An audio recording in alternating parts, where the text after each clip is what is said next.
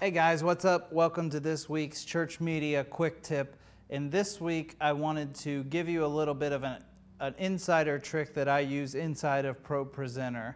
This trick gives you the ability to take the current motions that you already own or have in your library, and it allows you to create them in different ways where you can change the tempo, you can change the speed, you can change the colors to match your light shows.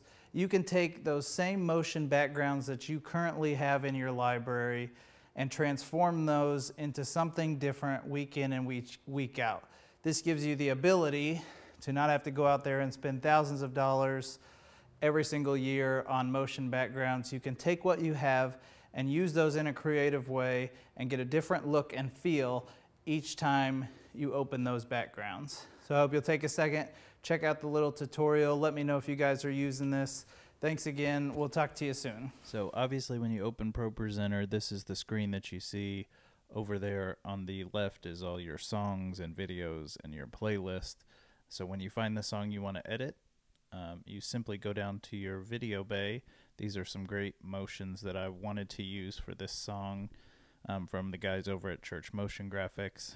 But when I click on it, it's set to play really slow, and for this song I need it to go faster. So I will right click, go to Media Properties, then up there at the top are the 3 tabs that you can change all the settings. So in this particular one you can change the play rate, you can set it back to normal speed, and you can see it speeds up back to normal. You can also increase the speed if the tempo or whatever of your song calls for a little bit faster motion. You can click on this slider tab and quickly change the color to anything you want. When you are done, you just exit out. You can also change saturation, contrast, brightness. You can basically give every background in your library almost an unlimited amount of changes so that it appears to be a new background. Once you're done, you just close out and it updates in your library. Now, one thing to keep in mind is that it does save your updated changes.